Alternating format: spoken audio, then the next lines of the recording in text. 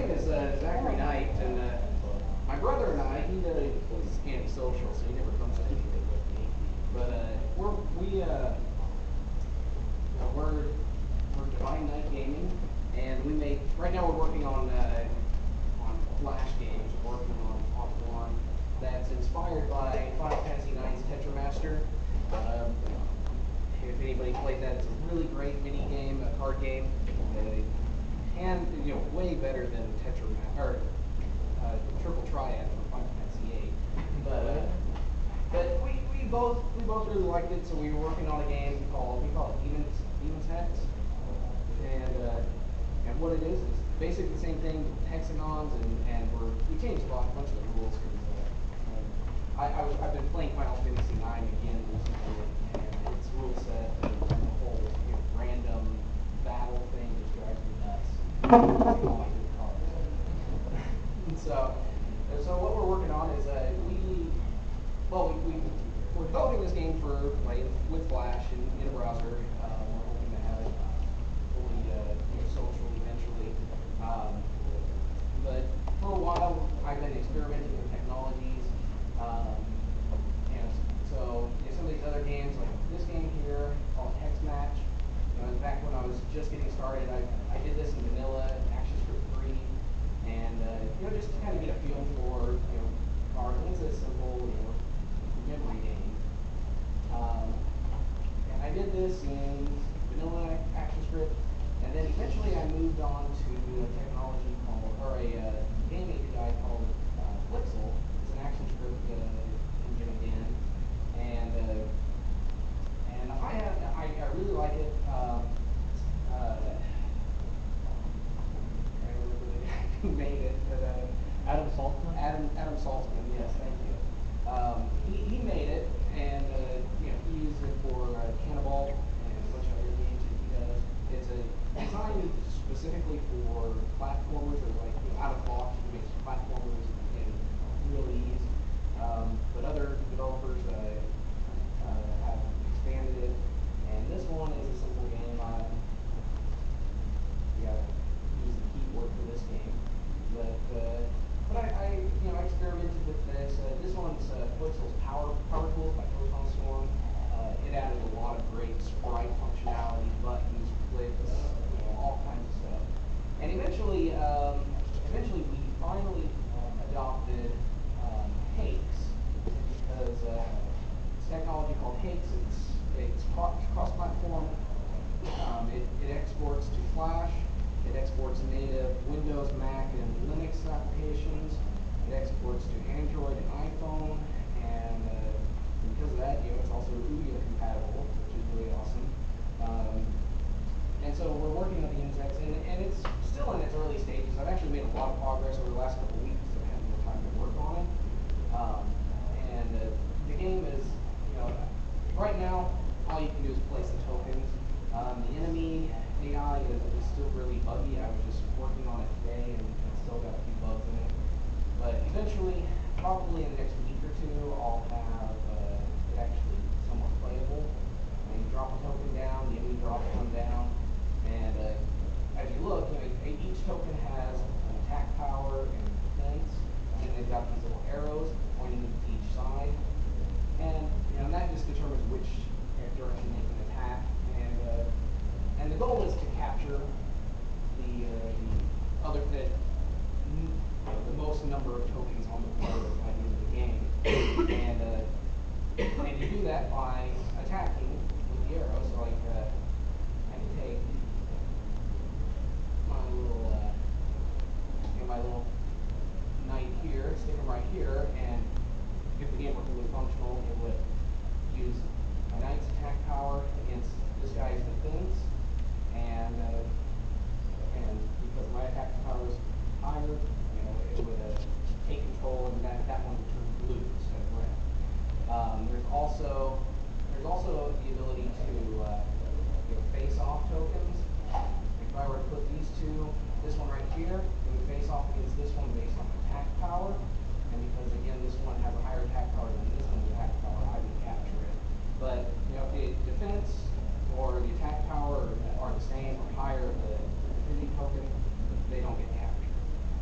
eventually, hopefully next week or two, I'll have that worked out. Right now, it's still got a really annoying bug in it. I don't know if it's actually going to show up here, but right now, you're not supposed to be able to put tokens on top of existing tokens, but for some reason, the enemy AI is still doing it. I haven't quite tracked that bug down. And another bug, which actually didn't happen, I'm really surprised, is that as you notice, there were 6 of these backgrounds up here at the top at the start, and they were disappearing as the enemy placed its tokens, which has a nice little visual interactivity to it. But sometimes they don't disappear as they're supposed to. And this is the game we're working on. It's something simple. We both really like playing Final Fantasy IX's Tetra Master, and we both really wanted to pay homage to it. And but eventually we're going to move on to something a little different. I don't know how many of you guys have heard of Ouya? Yeah. I picked up one. It's a new Android console. Last year they did a Kickstarter, and it was the most successful Kickstarter at the time. They broke $1 million in less than 24 hours and raised $8.5 million by the end of it. And it's a $100 console based on the Android operating system. And right now, well, here pretty soon, August 9th of this year through August 10th of next year, if you run a Kickstarter for an Ouya exclusive game and you raise $50,000 at least, they'll match it dollar for dollar, if you're Ouya exclusive for 6 months. And so we're going to try to get as much of this done as we can, probably in the next month or so, and then start working on our next project, because we really like the Ouya, and it's a lot of fun. If you guys have heard of it, you guys want to check it out. Great game called Powerful. It's the best game ever for it. It's a face off 4 archers and you just kill each other, and a lot of fun, a lot of cheeky fun. It's a couch game. So we're going to be working on something that's couch multiplayer like that. Honestly, it needs more of those games, but that'll come in time.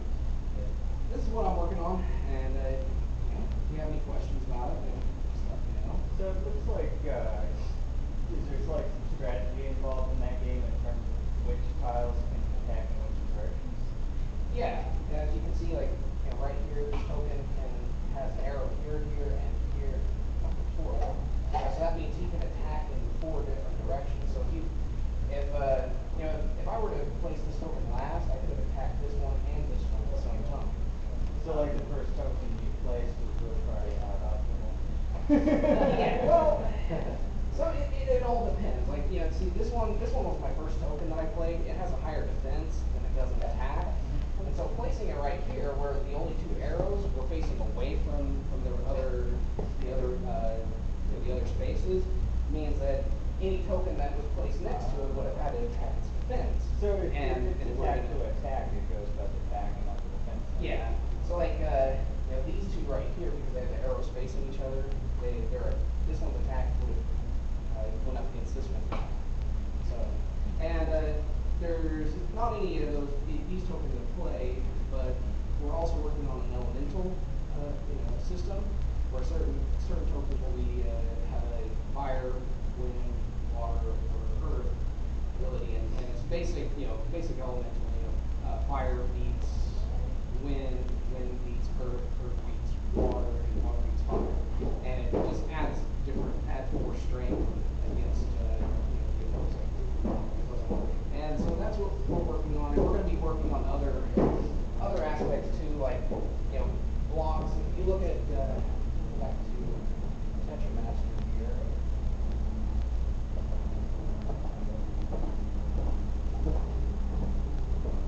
If you look at Tetra Master, this one blocks off entire spaces.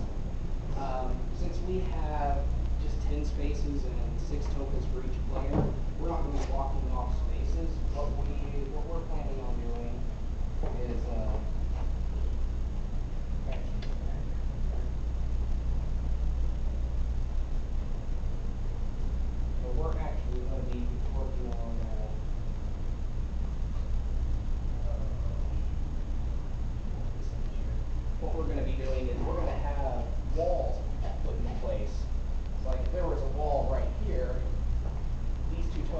spaces wouldn't be able to affect each other. And so we're going to be able to, to add variety in that fashion too, make battles more interesting. This is an earlier build of what I had with the cool board that I put in there, but yeah. So Have you guys painted prototype for it? we have, in certain extent, we haven't fully played it out because most of the rules that we're getting are based off of Tetramaster. We don't know exactly how Tetramaster works. We played it, and so we're just modifying rules, removing some, adding a little bit here and there. So, it's something that I played it out in my head. I just haven't gotten around to actually sitting down on paper, putting it out. Paper prototype. What are the planned social features? What I'm doing, what our plan is that you'll be able to play other people online. Trade tokens? Huh? Trade tokens, maybe? Yeah, you'll be able to trade tokens. When you battle somebody, you're gonna when you win, if you win, you get to take one of their tokens. Right. That they keep captive during the play. So how are you going to track what tokens the players have? What's the system for player profiles? What we are going to have, this is all going to be online, so we're going to have a database back end for it that keeps track of players' ranks, what they have, what tokens they own, and so things will be able to be tracked that way. But right now, I'm just working on getting the actual gameplay of it, and then once that's all figured out, once I got some good AI in, then I'm going to start implementing that stuff. So eventually, I wouldn't mind bringing this game to iPads and Android tablets, so that you can play each other over Wi-Fi connection or something, where you're sitting down with somebody and playing together. So are we using any Yeah, Hanks is based on N and E, so it's using N and E to export players. So have you tried putting it on a device yet? No, I haven't yet. Right now, I'm just prototyping it out with Flash. I've done it before, and I think it's just like it's basically like a command switch. Yeah. It'll just build out. Yeah, right now, well, Hanks is actually moving more towards OpenML for its exporting, but it still uses it for its for a lot of its stuff. So, but yeah, the command line for exporting this to Flash is just in Hanks 2.6, I think was what I was using before. It was NME test Flash, and that exported Flash Swift file. And now it's OpenML test Flash, and that's for the test file. And if you wanted to do Android, you would just do OpenML test Android, and that would export in APK, or not APK, it exports to a file structure that you can compile to an APK later, because it doesn't natively export. You can set that up if you have a build X now, you can build all those at once with a single step. Well, Yeah. I just haven't gotten around to doing all that. Can I ask about your next project? Is it going to be like a single screen platforming like combat game? We're actually considering, we both really like playing Dota 2 as kids. Call it multiplayer, and really we haven't seen anything like that. 4 players and crawler with a lot of crazy action going on, and we haven't seen anything like that lately. That we really like, and so we're planning on doing something along those lines, and it's going to be 4 players. It's going to be for Ouya and PC as well. Just get some help and stuff. Anything else?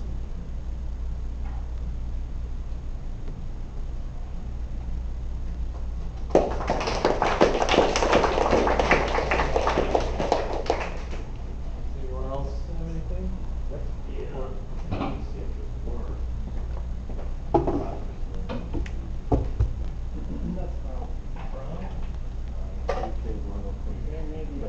tried the PlayStation 2. They have this literally just a card game. It's I can't explain it. The rules are very Server in complicated, but California. it's in the same vein as Tether Master and Super Triad from Final Fantasy 8 and 9, you know. It's pretty good. I like the games Okay, like that. here we go. So this is a Use the experience more. JavaScript asteroid kind of recreation. It's multiplayer. If someone's on a laptop, you can connect to redplaygames.com. 88, that's port 88, and you'll be a blue player. Shoot me if you want. This is all JavaScript. It's Node.js on the back end. What the bullets look like. There's like 4 power-ups so far. So at the moment the players float, if you were playing, you wouldn't be able to see. Is that gravity affecting the color? No, not yet. Well, the working title of this is like a gravity bomb. And the nice thing about this is it blows up. And the other player will be attracted to it, and so will your bullets, and so will his bullets. And you know, you can actually get a bomb and shoot it into there too. I like how they look like little children. The way they look is kind of, I mean, originally they were just little pixels. There's someone who connected. Oh my god, I can't move. Well, here's an example. This is actually using so I haven't implemented sound yet. Didn't really intend to. There's no sound in space, so you don't have to. But it is using the Howler JS file. You obviously never saw moon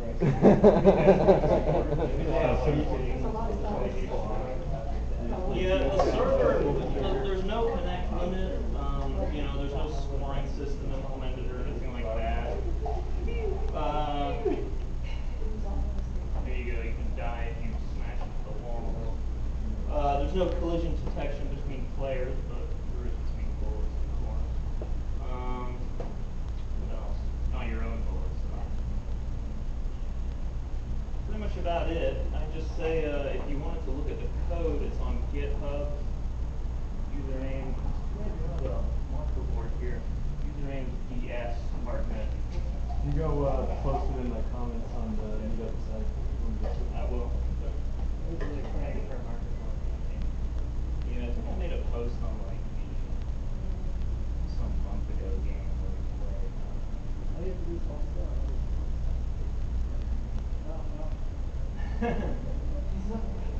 But I mean, kind of like the nice thing about this, let's see if I can learn from it. The server will generate new weapons to pick up, but so that's like a discovery. The thing you really want to do to make this fun. So you go get like a gravity bomb, right? And you have a regular bomb. Where do you go?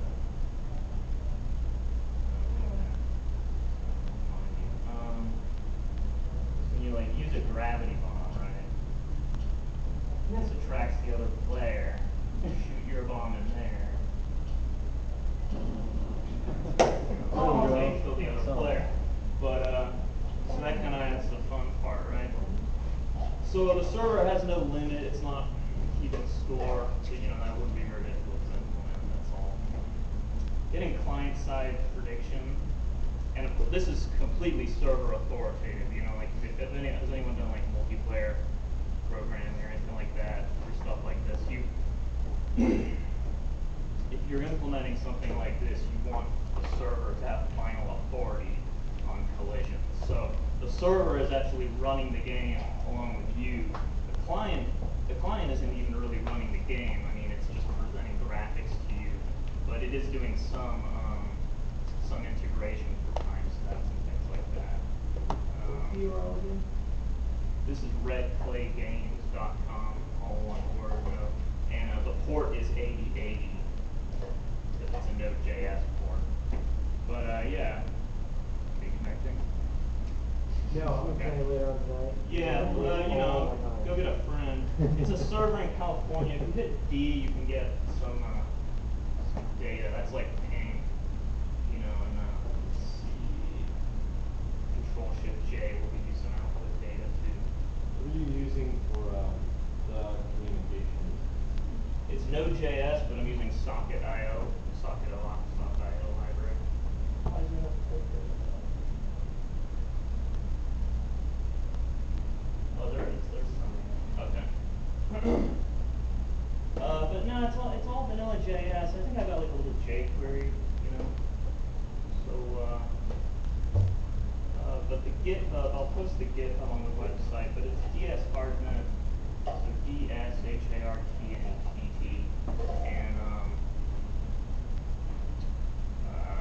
the code's not very well. Well, I don't really comment when I write code. I'm kind of bad about that, but I mean, I think it's relatively readable. So if somebody wanted to play with it or do something with it, you know, let me know how it goes. Totally feel like I'm being hunted right now. If you, let's get rid of the developer console. Oh yeah, so there's two of you. It's pretty loud. You should add a chat component so you can threaten me. Yeah, of course. I mean, you know, That's all. there's all sorts of things you want to do, right? So if you didn't have shift-to-shift collision right there.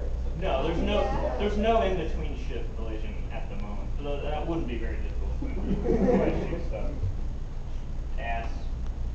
So here, I haven't updated. This is like your info right here. You know, obviously things to implement that need to be implemented are you know, optional control, like do what you want with control, things like that. This is you know, this has been done before. I don't know if anyone's familiar with a guy called, his name is Rob Hawks. Heard of him? He made something called Rockets, which is basically the same implementation. It's a Node.js based browser game. I don't know why there's 3 blues though. The server's supposed to alternate and make them red and blue. Unless there's another red floating around here.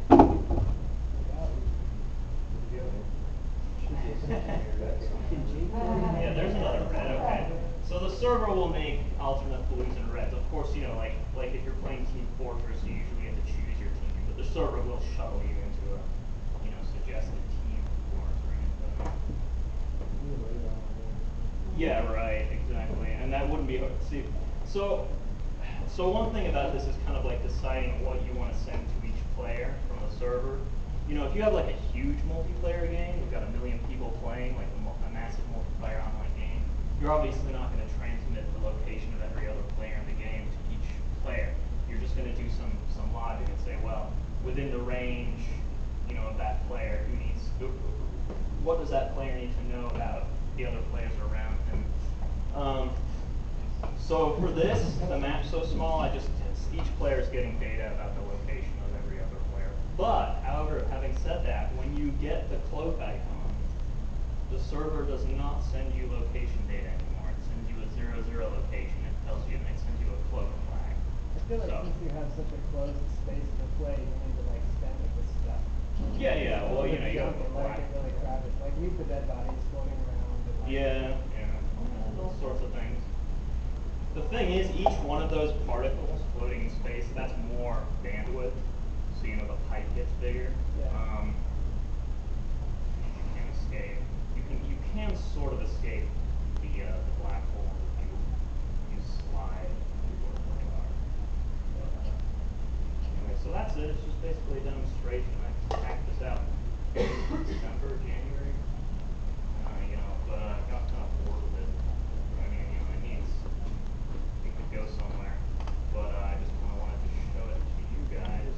Maybe someone wants to pick it up or learn from it, I guess. Because I found it, you know, sort of programming a client-side, server-side game is not exactly easy. You need to work it out. There's some great resources. I think if you just Google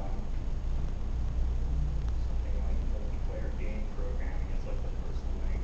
And the guy who writes those articles he's been in, you know, multiplayer game development for a long time. I think he's working on God of War 3 multiplayer now or something. So, you know, but he basically gives some very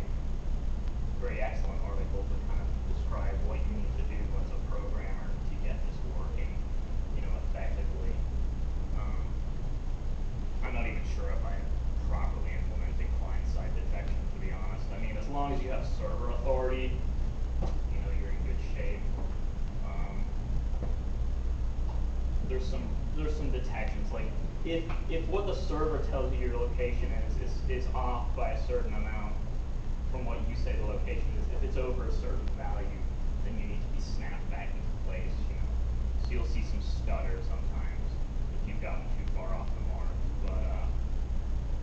but usually it holds up pretty well. You know, and then if you're under a certain distance from what the server tells you you are, then just move like by 10%, so it looks like a smooth slide on the client side. You know, things like that. I mean, those are all details. All right, so yeah, I just wanted to demonstrate that.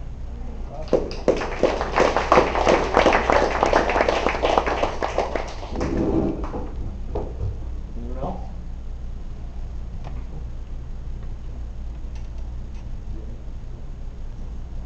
Any announcements? No? Right. So again, some more of you have come in. We don't have a speaker for next month, so if any of you have a topic you want to talk about or possibly interested in, please come talk to me and we'll get something set up. Also wanted to make an announcement about, if any of you heard of a new game conference that's going to be starting out next spring. It's called Super BitCon. It's I think March 29th, so it's still a ways off. We're going to be doing a panel there, and I know there's going to be some other cool panels and a bunch of game-related stuff exhibiting there. So that's going to be over at the fairgrounds, and if you're interested in that, you should check out their website. I think it's superbitcon.com.